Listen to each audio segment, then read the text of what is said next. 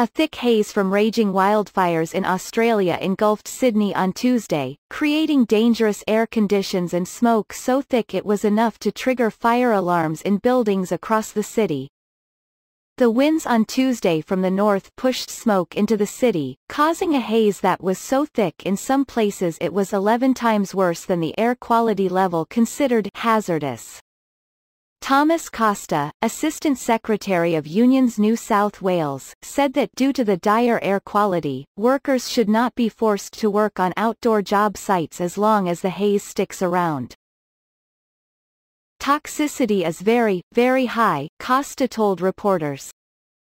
Australia's fire season normally peaks during the summer in the southern hemisphere, but started early this year after an unusually dry and warm winter. Last month, authorities reported more than 50 wildfires burning mainly in northern New South Wales. As Sydney was engulfed with smoke on Tuesday, city officials cancelled ferries and some offices in the downtown area were evacuated. Local health officials advised people to stay indoors as much as possible, and those with heart and lung problems were told to avoid all outdoor activity.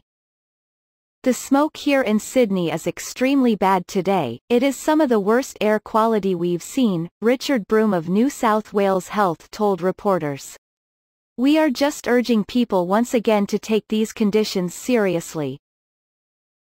As the smoke settled into the metropolitan area of 5 million people, ambulances have been answering dozens of respiratory-related calls a day, according to the head of NSW Ambulance, Brent Armitage.